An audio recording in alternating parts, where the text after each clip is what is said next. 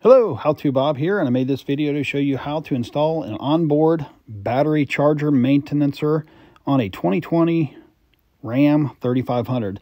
We're going to be using the Noco Gen 2 bank because the 2020 Ram has two batteries. And let's take a look and see what we got inside here. We have the charging unit. It's waterproof, dustproof, so it can be put anywhere on the vehicle.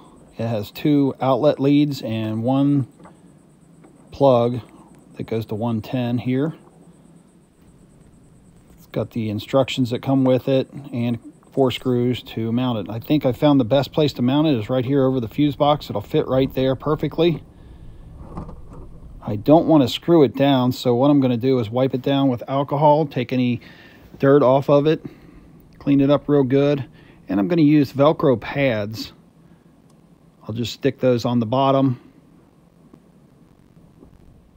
and that'll just hold it in place. It's not like it's going to be jostled around all over. So I'll put the 4 Velcro pads on the bottom of the charging unit, and then I'll flip the charging unit over and put it on the top of the fuse panel. And that way with the Velcro, if I need to get in the fuse panel, I can just unvelcro my charging unit and gain access to my fuse panel. So here is the power cord. That's just going to go down to the bottom front of the truck,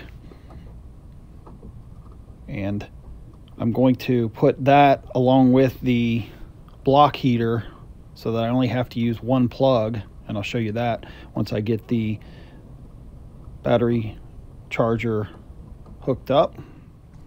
So it's got a lot of wire here, and I'll need it to get to the other side of the engine bay, to the other battery. You can see the ones real close here, but I'll need to go all along the corner braces here. I'll just zip tie my wire that's going to the passenger side battery up underneath the cowling area and all around the engine bay, just to keep it out of the way. Tuck it up under there real nice and neat. And I'll zip tie it periodically just to make sure it's up there good and tight. Once I get it over to the location, I can make sure I got all my zip ties on. Then I want to take this cap off of the positive side. Now there's a little clip here and here and here, and that covers the side of the battery terminals. And I'm going to use a 10mm socket to remove this small nut here. And that's where I'm going to put my ring terminal. And once I get the ring terminal back on, I can tighten the nut up and put my cover back over the terminal. And then I want to use the same socket on the negative side of the battery. And I'll put my ring terminal on this stud, put the nut back on, and tighten that down. Then I want to make sure my wires are tucked where I want them, nice and neat. I can slide my zip tie down, tighten it up, add a few more if I need to, and slide them into place, tighten them all up, clip the ends off, and move back over to the other side where I'm going to be using this terminal here. There's a nice block underneath this cover, so I found a nice stud on the positive side here, and I'm going to put my ring terminal.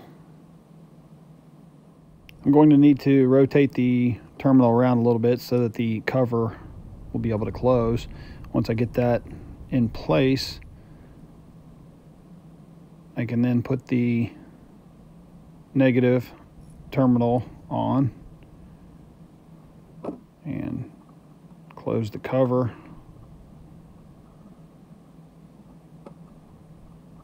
for that side, and then pull my wires around and get them in a nice and neat place and zip tie them up. Now there's a bundle of wires down here that I'm going to have to zip tie up and make sure everything's nice and tight and cut all the ends off. So I pulled my wire down through, made sure it's not rubbing on anything, and it's going to go together with this little Y connector that has a little plug that'll mount right here. So that's nice and flat there. Looks like there's plenty of room behind it. So I've got my hole saw here. Just going to drill a hole through the plastic part of the bottom side of this bumper, holding my wire out of the way. Clean that hole up a little bit. I can take my Y adapter and put the two plugs through the hole. One of these is going to go to the charger and one's going to go to the block heater. And I'll slide that in place. You can see it's got a nice weatherproof cover on it. 4 mounting holes that I just screw into the plastic. And this way I can just plug in one cord and it'll heat the block and charge both batteries simultaneously. Be great for cold weather, just to keep the batteries maintained and keep the block warmed up. So there's my cover. You can see, plug it in, test it out. Let's take a look at the battery maintenancer. It's red right now, so it's charging. It'll start blinking green when it's done. So slid some heat shrink over top of the connections here just as extra protection. That'll keep it from unplugging when I drive along the road. I like to be extra cautious about these connections because I don't want to have to get back under here and mess with them again. So I heat up both plugs once they're plugged in. Heat up both heat shrink tubes. And they're not quite sealed off, so I'll use a moisture sealing electrical tape. And this stuff works really well. Cut off a section. It's not real sticky, but when you pull on it and stretch it, it kind of melts to itself. So I'll start on the heat shrink tube and wrap it around as I stretch it. And then when I get to where the heat shrink tube meets the wire, I'll go about an inch, inch and a half past there and then come back over it again and repeat that process. And this moisture sealing electrical tape turns into like a rubber once it's stretched and bonded together. So that should seal out any water that could get up in there. It's nice and waterproof and tight now. Do the other side, and this will keep any problems from happening down the road in the future.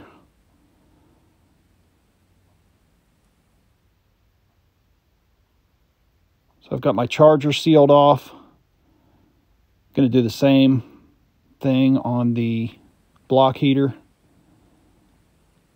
Just get a little piece of this moisture sealing electrical tape, go around both ends of the heat shrink tube, and then I can tidy up my wires, find a good place for them to zip tie up in the bumper, zip tie them together, make sure everything's secure, not going to fall out. And now all I have to do to heat up the block and charge the batteries and maintain the batteries is one plug. So that's how you install an onboard battery charger to a 2020 Ram 3500. If you like this video, make sure to subscribe and hit that bell icon. I'm How To Bob, and as always, thanks for watching.